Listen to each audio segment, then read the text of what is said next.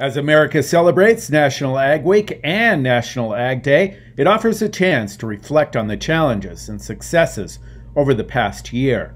American Farm Bureau President Zippy Duvall says farmers deserve a thanks for the hard work done during the pandemic.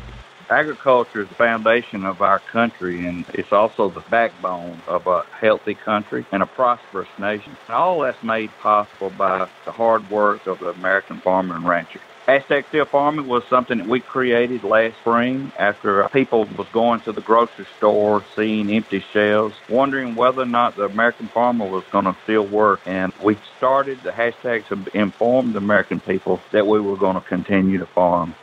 Reflecting on the past year, Duvall says the pandemic added to the daily stresses of U.S. agriculture.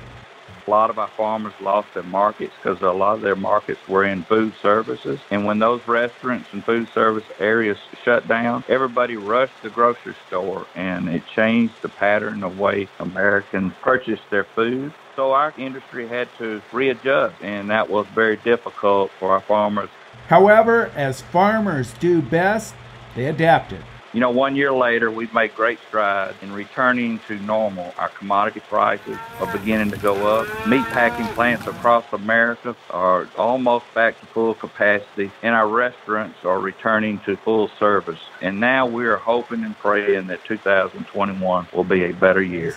And the Farm Bureau is working to help farmers and ranchers over those hurdles. This pandemic has shown us that broadband is no longer a luxury, it's a necessity. And then there's labor. Labor is the biggest limiting factor that American agriculture has. And then, of course, there's discussion around climate change and the policies that go along with that. And we've worked really hard with other organizations to make sure that we're at the table. For the Voice of Idaho Agriculture, I'm Jake Putnam.